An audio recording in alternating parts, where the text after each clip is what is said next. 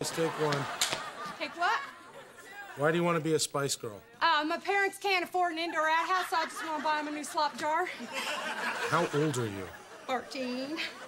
Okay, just do whatever it is you came here to do. Yep.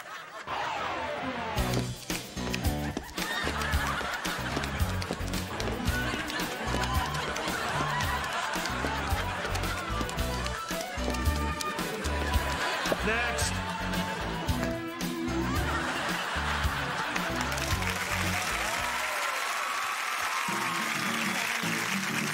One Spice, take one. Oh, why you snap so hard? Like my ears, you know? You gonna do the song? Yeah, okay, I do everything. Okay, I tell you what I need. You know what I truly need, Wait, you know? wait, hold on. You're supposed to be singing. Okay, you know say sing before. Okay.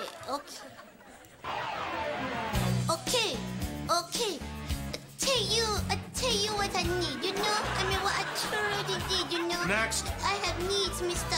Next. Okay, next. Next. Okay, you go. Next. Okay. That's what I said. Next. Yeah, I see you. Go! I'm standing here. You cannot make me go. Thank you, ma'am. I'm born to be a Spice Girl, you see. Thank you. That's enough from you. Thank you. Okay.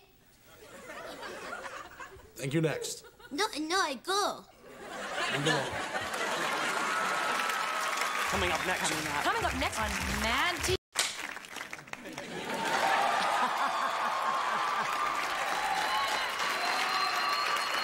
I'll tell you what I really want. I want to look 65 again, like I did when I was 30.